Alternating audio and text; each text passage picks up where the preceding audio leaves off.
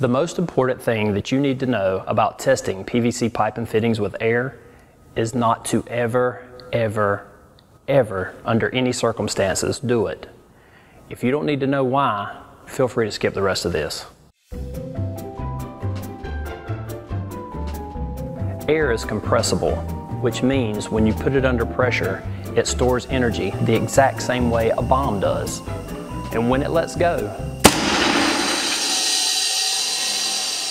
not only does air testing run the risk of damaging property, maiming, or even killing someone, it's a bad test.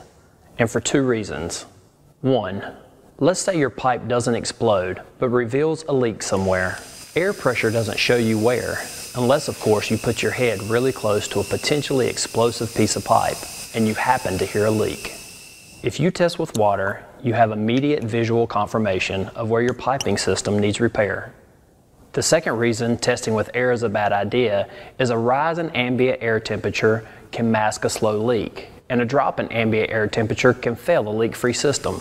It's not just that testing with air pressure is expressly prohibited by every manufacturer, every standard, and every code authority, it's not even a good test. On top of that, testing PVC with air can get somebody killed.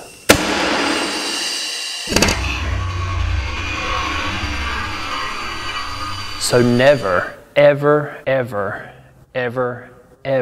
test a PVC piping system with air, or I'll find you.